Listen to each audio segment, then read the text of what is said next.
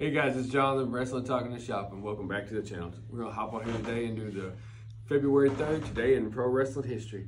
On this day in 1973, All Japan Pro Wrestling joined the NWA.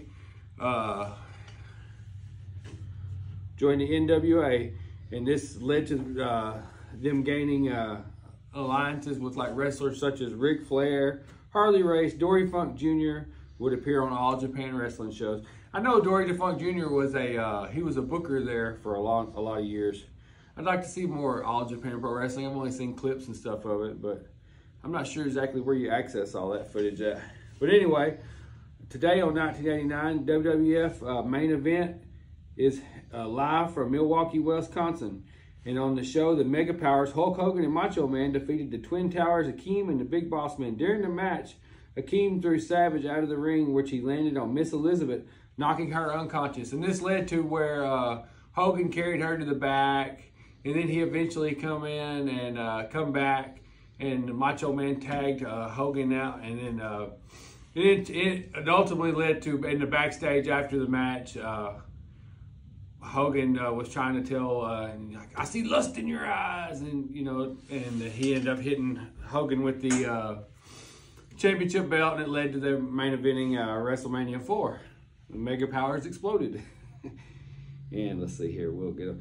On this day in 1996, ECW Big Apple Blizzard was held in New York. Bam Bam Bigelow made his ECW debut on the show in less than a year after headlining WrestleMania. Also on the card, John Cronus and Perry Saturn, the Eliminators, become the new ECW Tag Team Champions after defeating Cactus Jack and Mikey Whipwreck.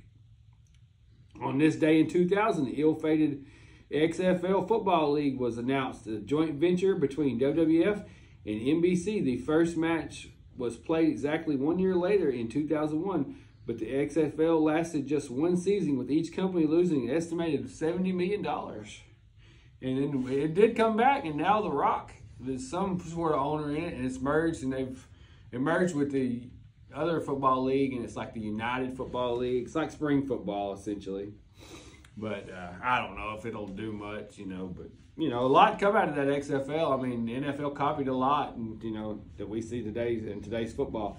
But anyway, on this day in 2001, let's see, WWF Live was held in Greensboro, North Carolina. I'm fixing to be headed that way pretty soon myself. The hardcore title went from Raven to K-Quick to Crash Holly, and back to Raven, who finished the night as he started as the hardcore champion. And the main event saw The Rock and Kane and The Undertaker beat the team of Triple H, Rikishi, and Haku.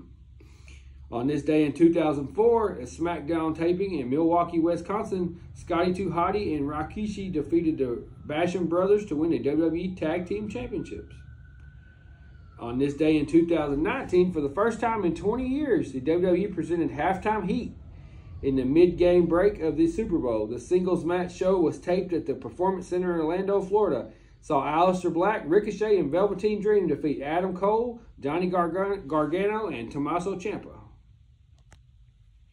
On this day in 2021, Edge made a surprise appearance in the NXT, confronting both Finn Balor and Pete Dunne ahead of their championship match at Vengeance Day, making it clear that they were on the Royal Rumble winners' radar. In the main event, Timothy Thatcher and Tommaso Ciampa defeated the Undisputed Era in the Dusty Rhodes Classic quarterfinal match.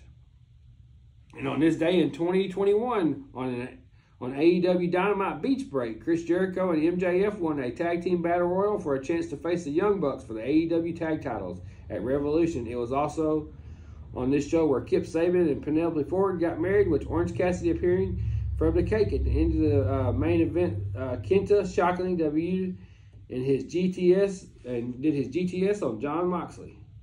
The notable birthdays for this month is El Patron, Marty Jannetty, and Dory Funk Jr. I also seen where Marty Jannetty claimed he's going to have his legs amputated. He's just had a bad go at it. And his sister just passed away, so keep Marty Jannetty in your prayers, And we wish Marty Jannetty all the best. But anyway, that's going to wrap up today in wrestling history. Thanks for watching, guys.